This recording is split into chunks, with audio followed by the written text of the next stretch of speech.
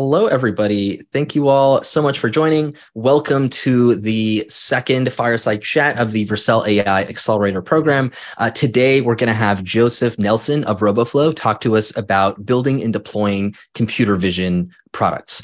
I'm especially excited for this one because it's actually quite applicable to a few of the companies we have in our accelerator. For example, we have Include Health, who are building a remote physical therapy tool to extend physical care to homes. And so they're actually kind of tracking people's movements and joint movements and all of that kind of stuff. So there's some computer vision happening there. And Log Meals as well is doing some cool stuff in this space where they're taking pictures of food, and you can actually that they're trying to determine how many calories exist in that food.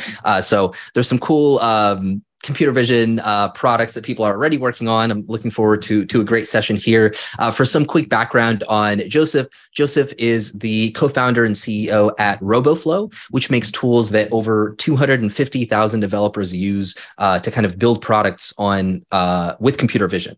So Roboflow, it's backed by YC, Craft Ventures, the founders of OpenAI, and a bunch of other people. Joseph also co-founded and sold an NLP company previously that sorted the US Congress's mail. And he also worked at Facebook before. He learned to code writing programs for TI-84 calculators. And he is Joseph of Iowa on Twitter. So like I said, we're going to be talking about computer vision today, which essentially enables your app to turn videos and images into real actions. And so he's going to go over how to build these computer vision powered applications that leverage APIs and real-time kind of client-side browser models, drone image processing to basically for a lot of different use cases. So we're actually going to do a choose your own adventure where Joseph will be presenting a couple of choices, and we're going to deep dive into one of them. So without further ado, please take it away, Joseph. Thanks for being here. Thanks so much. Yeah, thanks so much for the introduction. Hey, everybody, excited to be here. As Hassan mentioned, I'll aim to make today as interactive as possible. I've got a few different examples, but ultimately you can guide the way of what's going to be most interesting to dive into. I'll share my screen and walk through some slides and give some context into all things computer vision. That looks like it's successful. All right. So my goal here today is to probably show you both ways you can use computer vision that you might already know of and expose you of ways that you may not realize that you can use computer vision in your apps and services. Computer vision's come a long way, and it means that your app or product can probably see as well or better than you can. So today I'm going to show you how to use computer vision to turn images and videos into actions. First things first, though, I kind of want to give like a why. Like, why would you use computer vision? Where does this fit in? How does this all kind of come together? The North Star of why we work on computer vision tools and why I'm personally so bullish on it is, in a sense, computer vision enables anything we see or things that, maybe humans are not able to be present to see, either underwater or in outer space or any part of the universe, to become programmable. And if something can be seen and it can be turned into some digital representation, then you can write software for it. And if you can write software for it, of course, you can make it be more engaging, more interactive, more fulfilling, all of these things. So we kind of say that our mission is to make the world programmable, maybe the universe, because computer vision is sort of the core missing element. And even if you already have software, like even if you already have something that is turned into bits already, computer vision can enable you to deliver magical experiences for your end users. So to give you some examples of some fun ones that I think are particularly goofy that some of our users have built in this populace of 250,000 people of all these sorts of open source projects, I thought I'd start with a bunch of those types of examples to inspire and delight. So first things first, we have Dave. Dave made a flame-throwing, weed-killing robot. So he used a computer vision model to identify weeds in his yard, and Hackaday kind of wrote this article about it. And kind of titled "Don't Sleep in the Yard." And actually, I time-stamped the YouTube video here. Let's see if I can click it to showing classic. We can all enjoy this ad. To actually seeing it in action. It's a pretty comprehensive project. And believe it or not, there's actually been not one but two flame-throwing, weed-killing robots built with Roboflow. So it's a pretty big TAM, I think. Another thing that has been built with Roboflow is during COVID, this is actually the same guy. He's just like a prolific hacker. He made a exercise machine for his cat. So the thesis here is he took a laser pointer, he taped it to a robotic arm, he taught his robotic arm to recognize his cat, and then he has the laser pointer consistently point 10 feet away from the cat. So I kind of snipped this one to a relevant portion of the video. You can see the laser pointer around. I asked him about it. He said, he thought maybe his cat was putting on too much weight during COVID. So this was his solution. But maybe you're like, okay, I don't like robotics. Robotics is, there's a lot of things going on, a lot of moving parts and pieces. I don't blame you. Maybe you like drones. So here's a project where some users have gone through and made a georeferencing project. And then we actually adapted it and open sourced an example on the Roboflow repository. So basically what this is you can take the footage from a DJI drone, you download that footage, you upload the flight log, and then wherever your drone flew with a custom model loaded, it'll put points on the map for the object of interest that it saw. So for this example, it's finding all solar panels and it's showing you where on the drone's flight path it saw those solar panels. So the custom model here is a model that finds solar panels on roofs and runs on the drone's flight path. It's pretty cool. You can also control OBS with computer vision. This is sort of a fun thing that we've done internally of, changing different dimensions, angles. Hassan, you seem like a good, you invest a lot in your setup. You could have something show if you put two hands up, a bunch of Vercel logos pop up or something like this. We just moved into a new office this week, hence like the giant white space, but pretty soon I'll have my studio back up and running. Another use case that we kind of did this one for April Fools last year is we saved the world from Rickroll using computer vision. So what this does is it actually combines the prior example of OBS and everything that your browser sees. It streams and runs through a local server. And then whenever it sees Rick Astley's face, it blocks it out and then mutes your computer. And if you didn't think I was going to do a live demo, so I had the chance to Rickroll all of you, you are wrong. So for example, the way this model works is it looks for anywhere that it sees Rick Astley's face. And here I'll actually just open up the webcam model and this will access my webcam. And sure enough, while testing this, don't worry, I had to Rickroll myself plenty of times. But you can kind of see there. Here, let me turn the comments so you can see the labels. So there it says that's Rick, identifies where Rick is, and that's not Rick. Some groundbreaking stuff.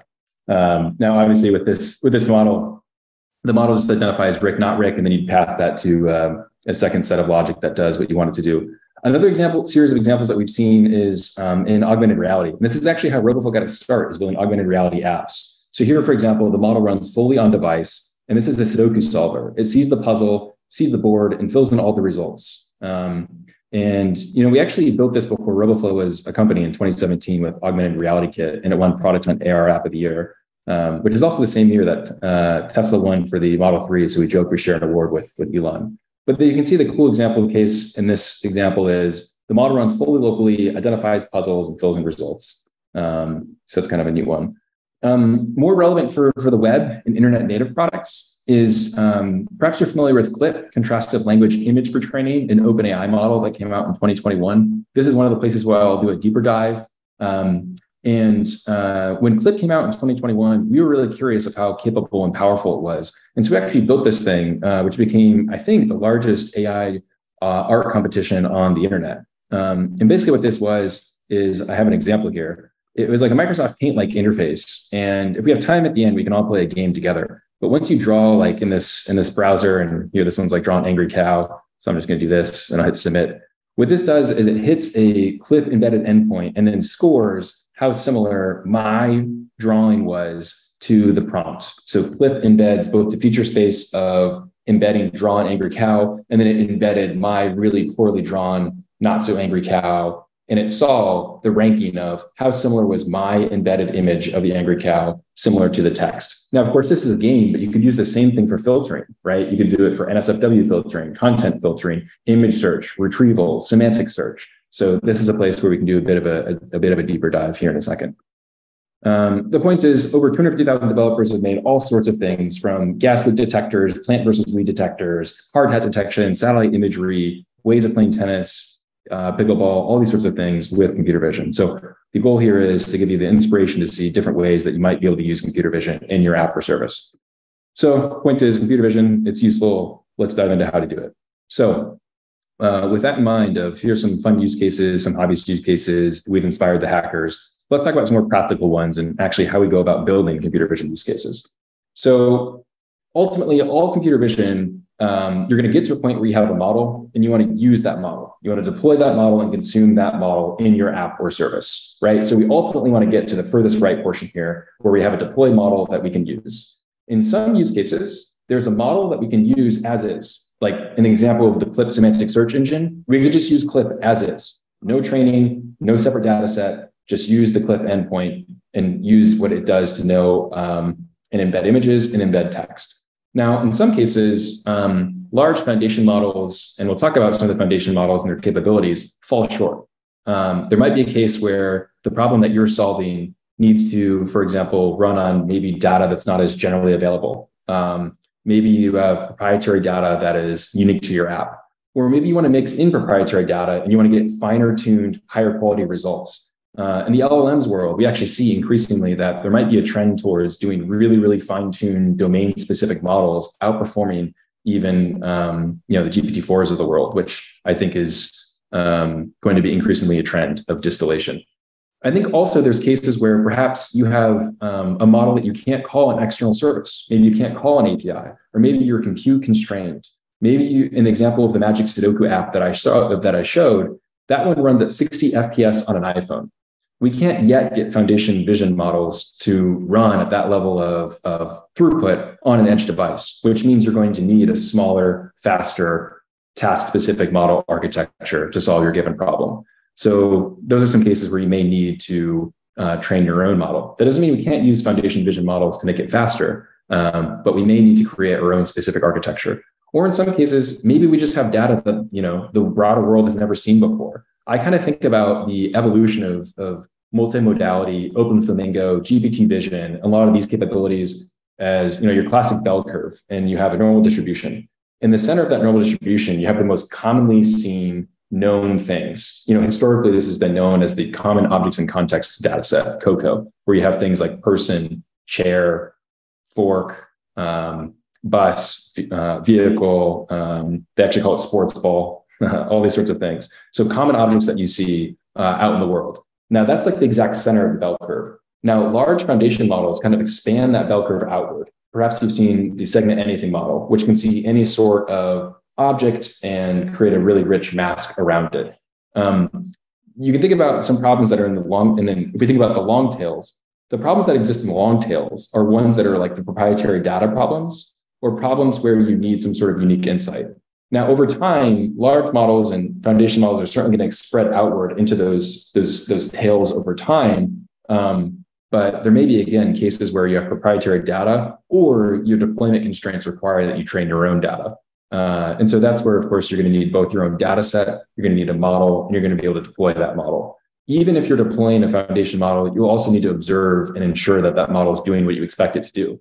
Is Clip filtering things correctly for you? Is it retrieving good search results for your end users? All these are sorts of questions that relate to model observability and mean that you want to do things for everything from collecting a data set to training your own model to deploying that model. So with that in mind, I want to talk through 3 scenarios. And then as Hassan mentioned, it'll kind of choose your own adventure and go deeper into some of these scenarios. So let's do the first scenario. Scenario 1, we have a model that works as is, meaning there's a large foundation model that delivers the results that we need to use for our task or problem. So I'm going to work from left to right on this slide. Foundation models that might meet this requirement are things like OpenAI's Clip, or Facebook's Segment Anything model, Grounding Dino, Salesforce's Blip 2, Doctor, which is a document object recognition and OCR model. Maybe Bard and multimodality with Bard will get there. GPT Vision seems pretty promising. OpenFlamingo. These are some of the foundation models. Now, common uses. When we think about common uses, this kind of has to be a little bit tautological. Definitionally, we're doing something that is generally known and available, because then it would show up in the training set for these large models. So maybe we're, counting and filtering of known objects of just dog or cat is kind of the classic example. Maybe we're captioning images or videos in news articles. Maybe we're doing general image question and answer, or maybe we're counting like given known objects.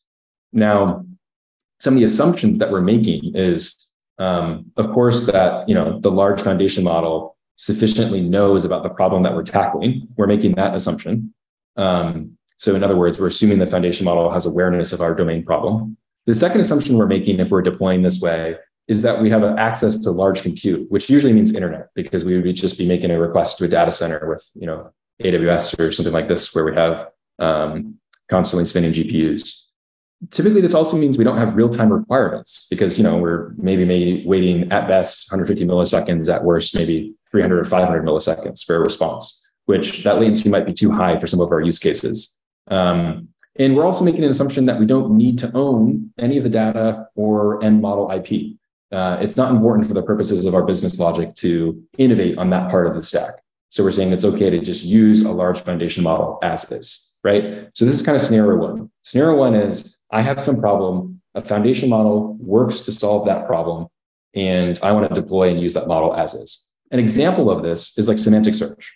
So in semantic search, I kind of mentioned that Clip is a good example. And here, I think this is going to be pretty relevant for most folks that are building in this cohort. So I actually went ahead and let's see, I pulled this one up for handy. I published it on the blog this afternoon because I knew I was giving this talk. Okay, so this one is an example where we're going to use the Clip hosted on the Roboflow API to embed an image and then store the embeddings of that image in a database. In this case, we're going to use Supabase and make use of PG Vector to store those embeddings.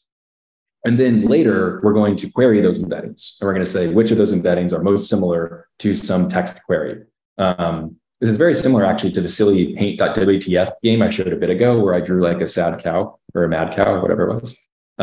Where we're taking all these images, we're getting the clip embedding for them, we're storing that clip embedding in PG Vector, and then we're taking some text embedding and we're comparing the cosine similarity of how similar these image embeddings and the query embeddings are. And the way that this one's set up is the user sets a match threshold, which means if I'm querying my database, I could say my match threshold is 10. I want the top n images that most correspond to the text query that I'm making.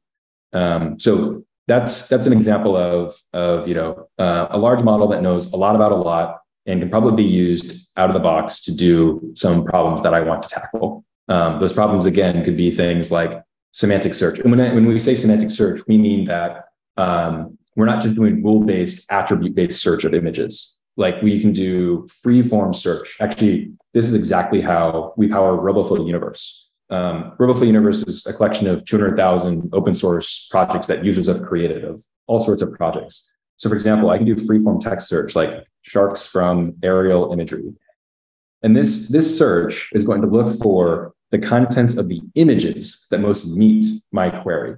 So here I see this open source project that a user worked on. And if I look at the images in the data set, sure enough, they kind of scary. They meet that query of my freeform search query. And this is all powered by Clip. And we basically open source the infrastructure that we use to run this search and now offer it as an endpoint. So that's a use case here of like semantic search. And it's super robust because at Roboflow, we had about 500 gigabytes every single day. Everything gets indexed and it's searchable. And you kind of saw how fast the query times were. So it works pretty well.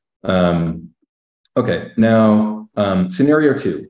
Scenario two is we think we have a model that works as is. So we have some tasks that we want to solve, right? We have some computer vision tasks that we want to solve.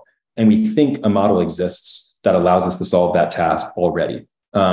This might be something like, I think that one of the examples I put in on the next slide is like species identification. Like for example, if I want to, I'm an environmentalist and I want to count the number of species that are entering or leaving a given portion of a conservation area.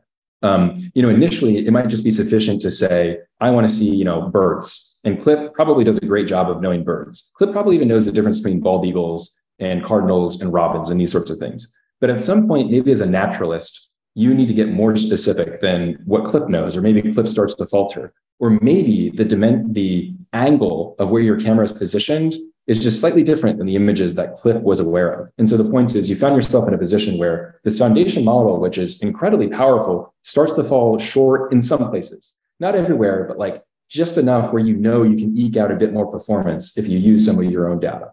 So a lot of the times, I think a lot of people think they're in scenario one, but they're actually in scenario two, where they're like, yep, the large foundation model will work out of the box. And then in reality, you'll find that the performance fails on some places.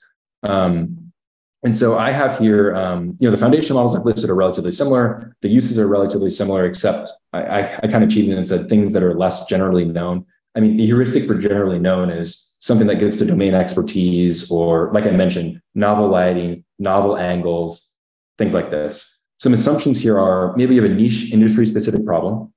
Maybe a large model is too slow to run on the edge, right? Even if you had Clip and Clip could do what you wanted to do. Let's return to the nature example. You know those cameras that run that look at like nests and tell you when like a bird is hatching in the nest. Those models, it might be really nice to run the model on the edge. So we don't have to stream all the video up and then process the video with our model. It'd be pretty cool if we could just run the model at the same time where the image is captured. Well, that's going to rely on, we might be compute constrained. We might not be able to deploy A100s to Yellowstone, right? So we might need a smaller, more efficient model. That's where I wrote, we may need to run real time on the edge or on device. We may want to be building our own IP. Maybe it's important to us that like we start to be able to factor in our own data, right? Like OpenAI and Clip and these models know a lot, which is amazing. But for me, I'm building a product or a service, and I'm going to build a data moat. And the way to make use of that data moat is to use that data to train a better model that's more specific to my users and problems. And so that's going to rely on some level of fine tuning or retraining. So I have two types of scenarios here. One is species identification, like I mentioned above. And in kind of a quote that I want you to think about here is, large models know a lot about a lot. I need a model that knows a lot about a little with my problem's context in mind. That's the way to think about this, right? Like Clip can tell you about bald eagles and, Jordans that you wear on your feet, and aerial images of sharks and manufacturing defect lines. It can tell you about lots of stuff. But maybe you just need to know about a little bit of stuff, and you want to mix in some of your own data. Then you're in the world of fine tuning or maybe training of your own custom sort of model. One approach here, and this is why I put scenario 2A, one approach here is you can make use of distillation. And if you're unfamiliar, distillation is the approach of taking a large model and extracting what that large model knows about your context into a much smaller model that you can then take and use. The name is actually the name is well described, distilling insights into a much smaller understanding and scope of the world. So Autodistill is an open source project that we built and maintain that I'll show you a little bit about for this process. What Autodistill says is, hey, you've got these large foundation models that know, again, a lot about a lot of things, but for your problem, you just need to know about one small slice of the world. So we said, why don't we enable users and developers to pick a large model, which knows a lot about the world. So for example, on this nice here table, maybe I want to use SAM, the segment anything model, plus Clip, the contrasted language image pre-training model from OpenAI, which between those two models, they will know a lot about the world. They will know about how to segment anything and probably how to describe what's inside that segmentation. And I can pass a video or a collection of images to that large model, and it will auto-label all of them. It will auto-label everything that it sees and everything that it knows about those images. And then when you have that auto-labeled data set, you can then train a smaller model. So now I've got my auto-labeled data set, and I can train a smaller model that then becomes mine. The syntax for this is quite simple. So all you do is you import the large model that you want to use. So in this case, grounded SAM. You import the ability to use caption ontology, and you import the smaller model. So in this context, I'm going to use a smaller YOLO model. I declare my base model. So here I would declare grounded SAM, and I pass some ontology. This ontology means, hey, big model, whatever you see, I want you to refer to it as blank. So in this context, whenever you see a shipping container, just call it container. Then I point my base model to some collection of images or video. I declare my target model, which is the smaller model, and then I train. That's it. From those lines, I'm going to get an auto-labeled data set. I'm going to have all the annotations ready, and then I'll get a smaller trained model. And then I can use that to predict. And then if you really like on a page out of Vercel's book, you can deploy this with some of the tools that we have for deploying stuff. But ultimately, the model is something that you can just use and go about your day and use it however you like.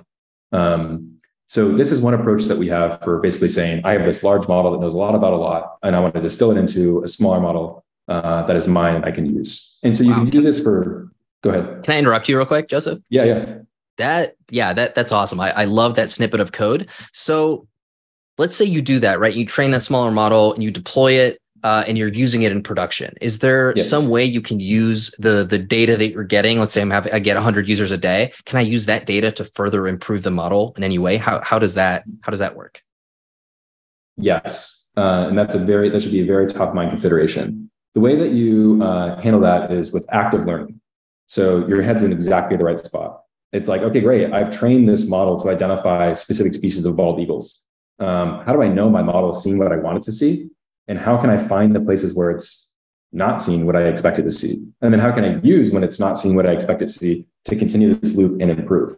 The way to do this is by, you can imagine having like a mini, almost like a mini logger that's watching what your model sees, and then sending back images when your model is not doing what you want it to do. So for example, let's do a different example. Let's say that I'm counting cars in a parking lot and I'm Walmart.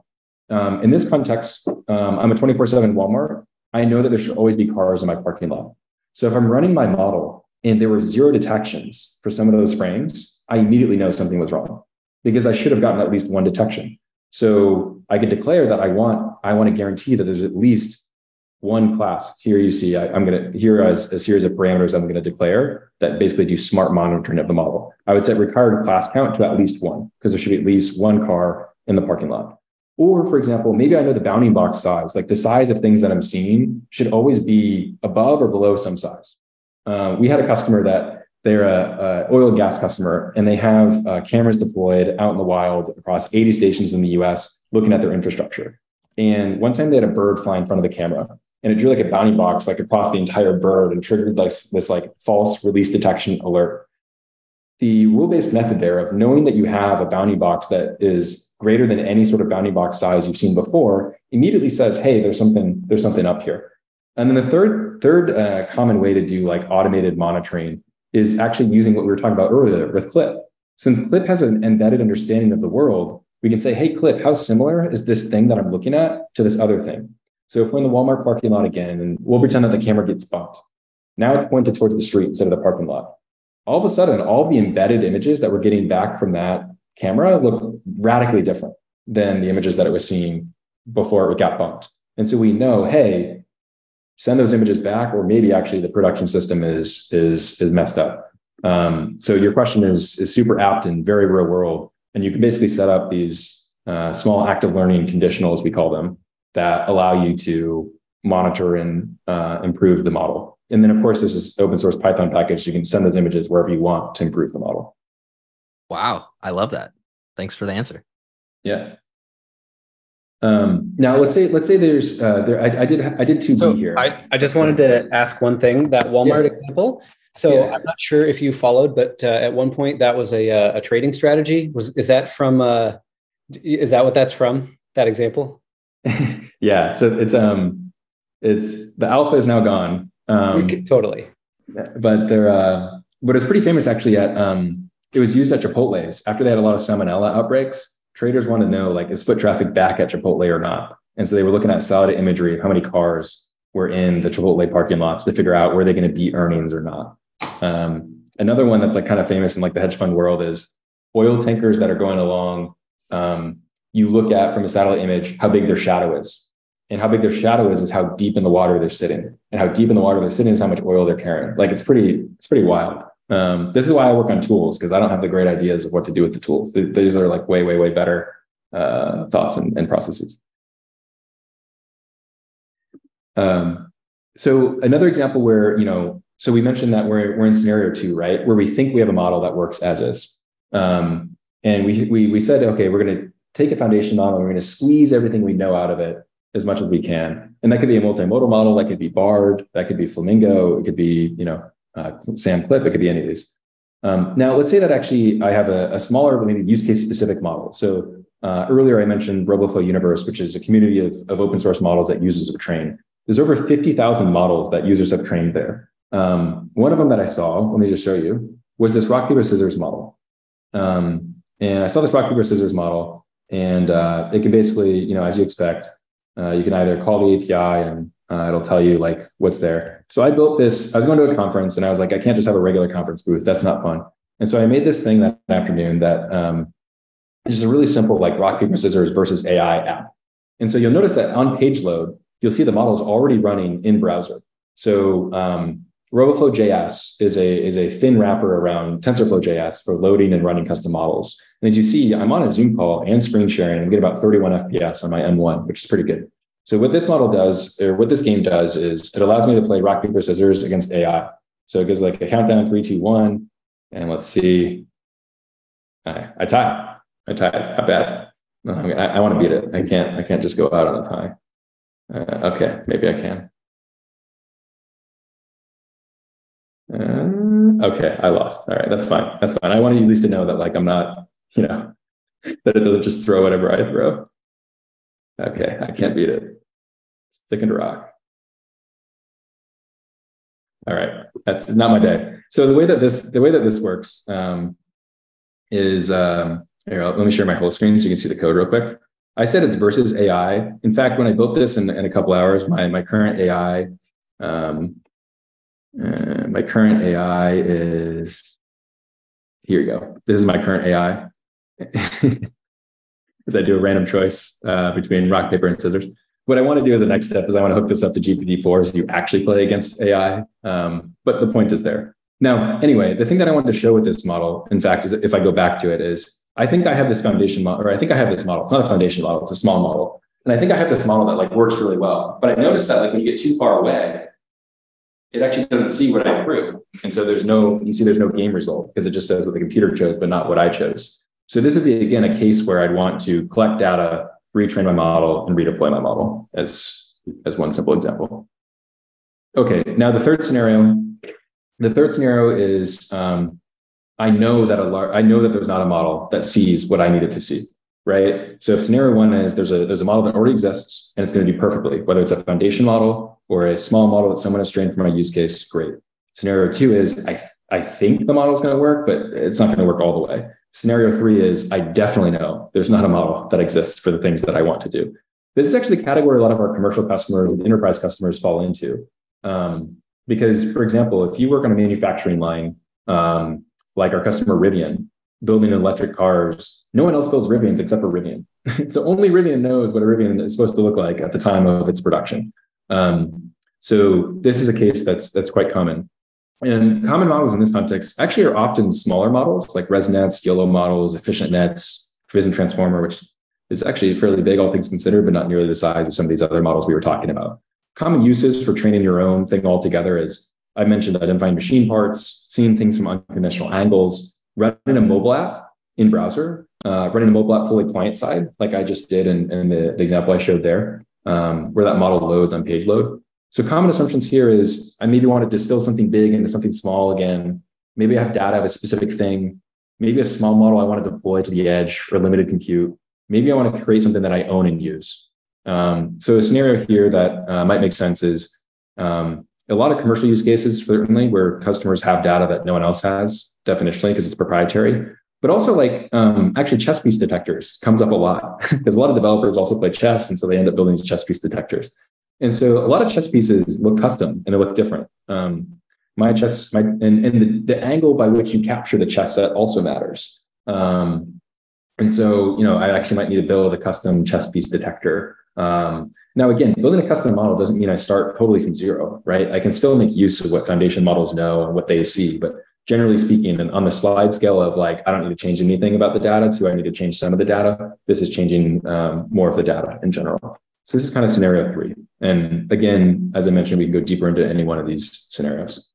So last things last. Roboflow, we have tools to make each of this process easier, from data sets of improved labeling and QA workflows and smart collection and filtering to model training, hosted model training or open source model training to deploying. I showed some of the deployed places, both in browser, a container you can take and run inside your own service, any of these sorts of things. But we exist as the developer infrastructure to deliver state-of-the-art models, dataset tools, and deployments so that teams can make incredible things much more quickly.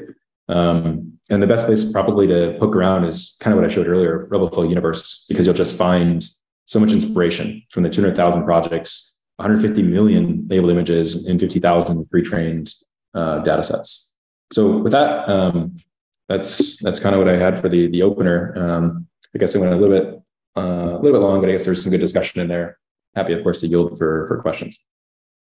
Yeah, thank you so much, Joseph. That was amazing. We'll take some questions from the crowd. I saw Eric raise his hand, so I'm going to hand over the mic to him in a second. But in the meantime, for those that want to stick around after the Q&A, Joseph can dive into one of those three scenarios that we talked about, right? Either using an existing model fully, like the semantic search that we saw, using an existing model partially, or building your own model. So if you're planning on sticking around for a little bit for Joseph to deep dive, please vote. We have an active poll. And with that in mind, Eric, please go ahead with your question. Yeah. So a lot of this stuff is super fun, and it is incredibly easy to spend a ton of time churning on models. Where do you typically start? It sounded like your advice is typically not to start with assuming a foundation model will do it for you. What do you typically tell people who are getting started? The truth is, the dataset quality is still the eat your vegetables of machine learning. It's like the thing that's not super interesting, not super fun to work on, but the thing that's going to make your model much stronger. It's going to grow up to be big and strong if it has really thoughtful curation. The segment anything model that I alluded to earlier is a great example of this. So segment anything is a model that Fair released a couple of months ago that does a really good job of zero-shot segmentation, meaning like drawing masks around anything in the scene that you can see. And what's notable about that model is certainly like it scaled up compute and notably, but what it really did was they just were really, really deliberate in their data set curation. Their data set is 11 million images and 1.1 billion masks. And they basically just they dialed up the data set size much larger than anything else. And interestingly, the way they built the data set is they first labeled everything from scratch. Then they trained a model and used that to label more of the data set. And they kind of did this back and forth, like human in the loop foundation model preparation until they were able to basically automate data set generation. So the thing that I see people getting tripped up with actually a lot of the time is almost thinking that approaching things with a bit more of like a waterfall mindset rather than like an agile mindset, right? Like if you have, it's not, a lot of people think there's still, it feels like this open secret in machine learning and computer vision is that you actually need a lot less data than you think to get started. And in fact, with a foundation model, you might not need any custom data that you think to get started. So I think one of the biggest misconceptions is that people spend way too much time on any one step before testing and de-risking and giving people or giving your model a chance to work. So I think in terms of like foundation model selection versus custom model selection, I try to give an overview of that in my slides, right? If your thing is like generally known and would show up on the internet with a large data set, then maybe a foundation model has good representation of it. But if it doesn't, it's kind of no harm, no foul to like, when I talk about the context of labeling or prepping a data set, it's like a few hundred images is all what it would take to train an initial model to see if the idea can be de-risked. And usually getting your thing into production so that even if it's in like production in shadow mode, so to speak, like it's running in the background and collecting more data, like the Walmart parking lot example, pretend you're in a world where you just have someone a human counting how many cars are in the parking lot. Initially you deploy a model and you just have it making counts the best that it can. You'll have like a calibration period, maybe 2 or 4 weeks, where you improve the model performance and improve the data set and then deploy. So long story short, being agile and starting with a small data set, training a small model, allowing it to hit production, and then getting the data fly loop going is certainly the key that we see between projects that make it to production quickly and those that kind of stymie. Awesome. Thank you so much for that. If anybody else has any questions, feel free to raise your hand or drop questions in the chat. And if not, we can let Joseph dive into scenario number 2, because it looks like that's the one that won. Awesome. So scenario 2 is use an existing model partially, like species identification or something like this. This is actually a good one to dive into because we kind of get to touch both sides of things, right? Like both the foundation model utilization as well as training a custom model. Let me pull. Okay. So in the scenario where we're gonna use like a foundation model initially, and then we're gonna see where it fails, and then we're going to improve it. A moment ago in the talk, I actually think that I had the chance to go through in a bit of depth the semantic search example, I guess, like blog post level depth. What I can do here is I'll share a couple of different resources from the get-go, and then I'll describe what happens when the model fails. So let's say that we're starting with the foundation model, and I'm just putting some links in the chat with OpenAI's Clip. And then I also have a Python version of that. So I put those 2 links in the chat. So let's pretend that you have, share my screen again. Let's pretend that you are building a semantic search and retrieval or a content filtering system. So we're building a classification model. The model is going to apply tags at the image level to what it's seeing. It doesn't know where those things are necessarily. It doesn't necessarily know how many there are, but it knows the presence of something, like the presence of a given species or a given attribute. Now, as noted, the approach that we're going to take is we'll take whatever data we have, and actually the how we built paint.wtf post is going to be really useful here. I will pull that one up as a walkthrough. So yeah, here we go. So I wrote this blog post a couple years ago when we built paint.wtf. So let me talk through this in great depth of what's going on here. So paint.wtf, again, is a game that provides users with a prompt. Users draw on a Microsoft Paint-like interface, and then an AI model, in this case Clip, ranks the similarity of how close the user's drawing was to the perceived text prompt. So the way this was built, this was, I forget what the open source library we used, literally Canvas, we linked to it, for building Microsoft Paint-like functionality in the browser. But I want to talk about kind of the machine learning side. So how does this actually work? The way that it works is when you have a given image. Actually, before I describe how this works, let me give some context into Clip, just so we're all on the same playing field. Clip is contrastive language image for training. It's a model that OpenAI released in January 2021. And what was novel about it is it trained on 400 million image text pairs. So you can think about it like images and Instagram captions. And so in this embedding space, previously when we would train classification models, we would need to say, it was what's called closed set. You just had one class prescribed to a given image, like dog, cat, chair, you name it. What Clip did is it opened up the aperture to be what's called open set, because when you have a caption, that caption describes the image in an open form way. And so when Clip embedded those 400 million image text pairs into its embedding space, it created this multimodal link of what sort of word attributes, what word embeddings correspond to what image embeddings. And so this creates a way for us to translate between word and image embeddings. And so ultimately, when we use Clip, all we're going to do is we're going to translate every piece of content that we get. We're going to translate it into Clip's feature space. We're going to embed it, basically, you can think about it almost like Rosetta Stone, embed it into the way that Clip thinks about that image, and the way that Clip thinks about that text. And whatever is, in this case, closest is what we would return to the user for search. So, yeah, that was kind of the observations here. So, the way we built a service on top of this is kind of what I mentioned earlier is, well, what we need to do is we need to get the embedding for the image, because we need to embed the image in Clip's feature space. So that's what we're calling here is the embed endpoint.